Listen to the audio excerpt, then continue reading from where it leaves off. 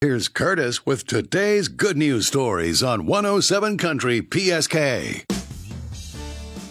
Number 1, a guy in Colorado accidentally donated a whole suitcase of family memories to a thrift store, like old photos and letters. But someone at the store realized that no one would just throw that stuff out. So they tracked him down and got it back to him.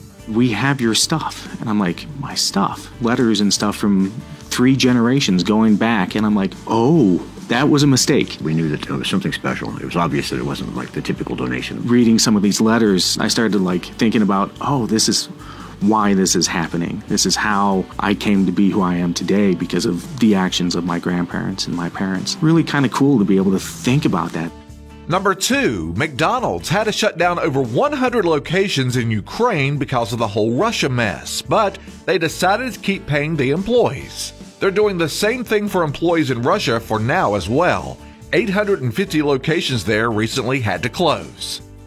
And number 3, a 52-year-old guy named Bob Barnes has been in the news because he's been riding his bike to all 50 U.S. state capitals. And check this out. After the trip started, he found out that he had a half-sister in Louisiana named Rose. So last month, he stopped to meet her for the very first time and posted photos on Facebook.